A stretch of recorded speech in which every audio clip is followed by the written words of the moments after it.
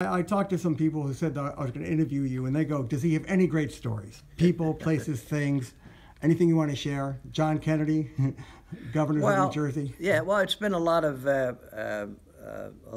fun, and there was a recent article in the Trentonian on me Thanksgiving Day. Oh, L.A. Parker, right. L.A. Parker, and I talked to him when Doug Palmer was running for county freeholder way back before he became Trenton mayor.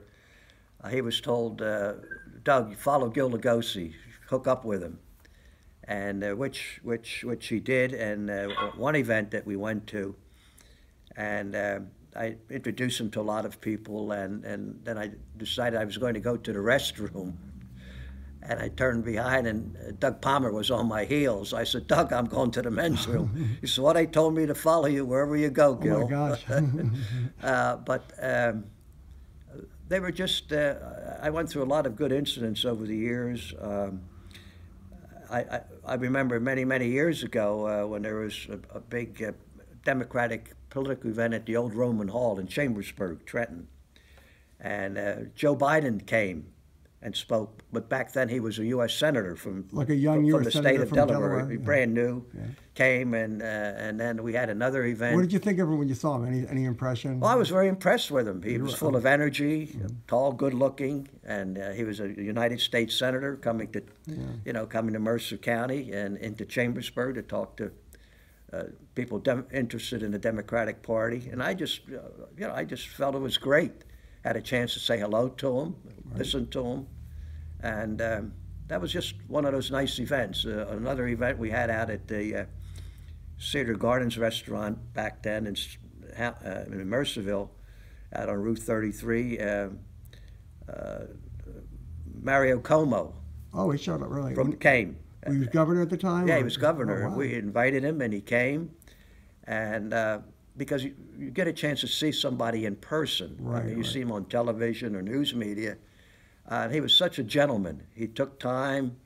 He spoke during the dinner. He stayed afterwards and talked to individuals. And he just felt that, gee, this is good. It's government, somebody in government, good people happening. And there were events that I remember. I graduated from Brown University. The Ivy League sheriff. Ivy League sheriff, and then other people called me the sheriff of Nottingham. Right. That was the early name here in Hamilton Township. Right. That's why you have Nottingham High School. At Nottingham High School, they called me the sheriff of Nottingham. So they were good days, and one year my wife and I went up to Brown University, Providence, Rhode Island, for one of my class reunions. And we were walking on campus, and ahead of us was a couple.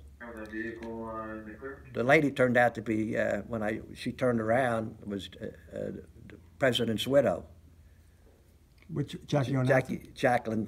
Oh, really? Yeah, Kennedy. Oh, because her son went there. Is that why she was up there? That's right. John Kennedy Jr. graduated from Brown University, so she was there because of her son's graduation coming up. And she was, I think, with one of her advisors. And so I told Lee, I said, I'm going to go up and see Mrs. Kennedy. Really? I mean, it's so weird. You see her, you don't know. And Lee said, well, I'm going to go. So I went.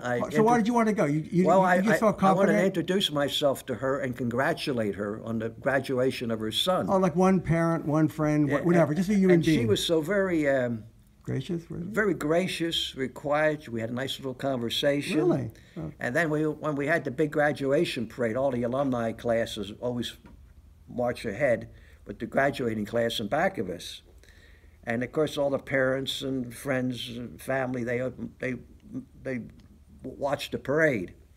And at one point I spotted Jacqueline Kennedy, waiting, for her son to come by.